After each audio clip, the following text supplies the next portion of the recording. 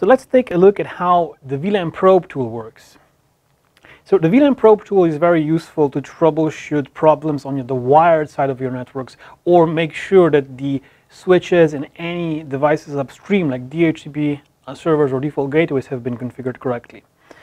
So let's look at an example here where a client device is connecting to an access point and it's not getting an IP address. It's ending up with a self-assigned IP address of 169.254.255.202.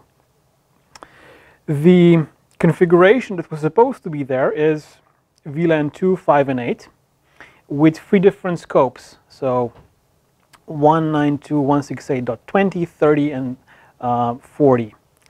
The switch side is supposed to be configured correctly. There's supposed to be a DHCP server. So how do you verify from the perspective of the wireless network whether everything that's supposed to be there is actually there? So the tool that does that for you is called the VLAN Probe.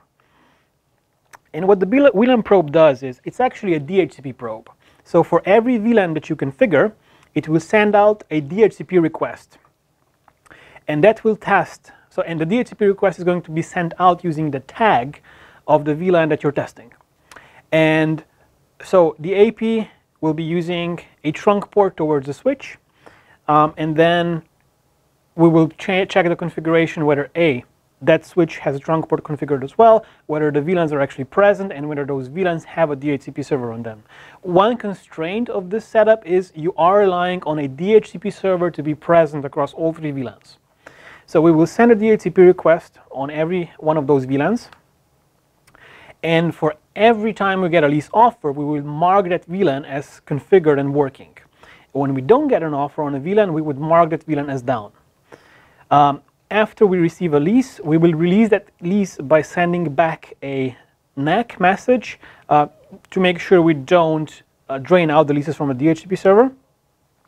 And that will basically tell you whether the upstream or the wired side of the network has been properly configured. And if it has been properly configured, it could mean that the DHCP server is not working, or an IP helper configuration is not working, or the switch is misconfigured in terms of its port configuration. Maybe there's no trunk configuration, or the allowed VLANs command has been misconfigured or not there at all.